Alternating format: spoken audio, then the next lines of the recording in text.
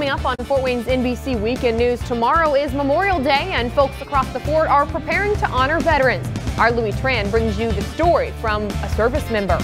And tornadoes tear through Oklahoma this weekend, leaving 2 dead and more than 24 injured. We'll have the latest from El Reno.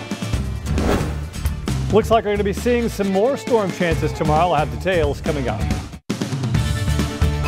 Live from Television Park, this is Fort Wayne's NBC News Weekend. That hum, unforgettable, and this win, even more so. Frenchman Simon Pagenaud secured his first Indianapolis 500 win this afternoon.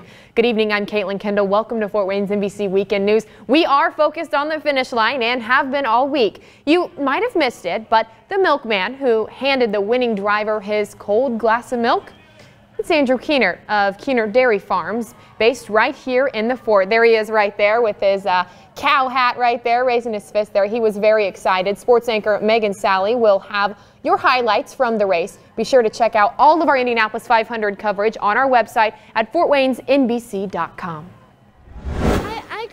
I got it very as high as that tree over there. Wow, that's really high. Isn't that the cutest thing you've ever seen? The rain holding off back here at home too, just long enough for a great neighborhood event at Lutheran Park. The historic South Wayne Neighborhood Association bringing back an old tradition, Kite Day. Folks could pick up a free kite at the park or bring their own. After being rained out last year and last weekend, this community was determined to make it happen today. And while parents say today's fun brought their community closer together, that doesn't mean there wasn't a bit of friendly competition to see who could fly their kite the highest. Those kind of things get people out their doors when they